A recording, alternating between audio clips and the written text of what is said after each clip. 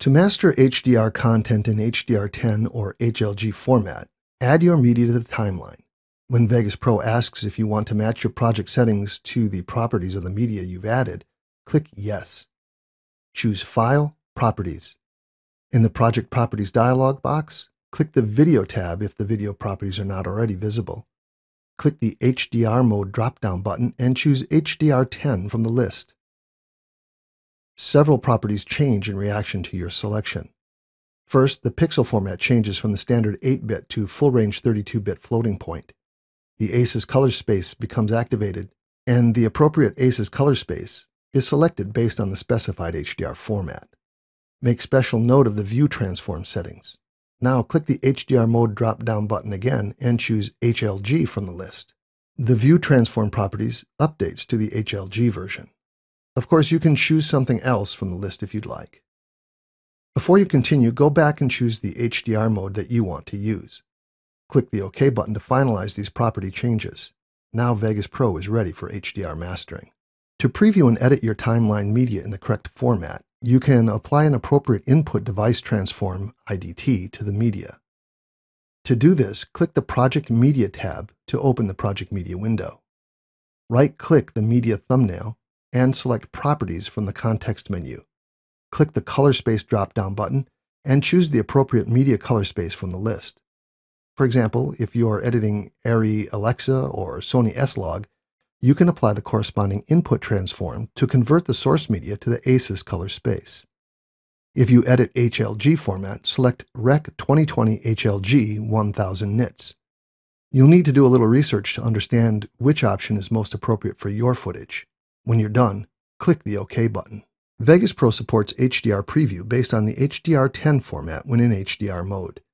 If your computer monitor is HDR compatible, then you can use the Vegas preview window to see HDR preview, or you can view it in full screen mode. To view your project in HDR on an external monitor, connect your system to an HDR monitor through a graphics card that also supports HDR output. To configure your HDR10 monitor, choose Project Properties. On the Video tab, click the Master Display drop-down button and choose the appropriate option from the list. Again, you may need to do a little research to understand the best option for your hardware. When you've made your choice, click OK. Generally, you can use all of the editing tools and techniques you already know for non-HDR footage to work on your HDR project, so we won't cover all of that in this training. Color grading presents a bit of an exception. Not all of the existing color tools are HDR compatible, so it's best to use the controls in the new color grading panel for all HDR color grading work. You can use the color grading panel and HDR scopes to make color corrections and color grading adjustments to your HDR footage. Also, if you are connected to an HDR monitor, you can preview in HDR quality while you make your color adjustments. To learn more about the color grading panel, view the color grading tutorial. As mentioned, the Vegas video scopes also support HDR, and you can view waveforms and histograms in the nits scale to show how signal code values map to light output. This enables you to make the proper color adjustments and stay within the specifications required for your job. The Video Scopes window opens by default when you open the color grading panel, so click the Color Grading button now. If you previously modified this mode and the video scopes do not open, choose View, Windows, Video Scopes to open them. In the video scopes, click the Settings button. Click the Enable ST.2084 HDR scope checkbox and the 10-bit scale checkbox to activate those features. Click OK.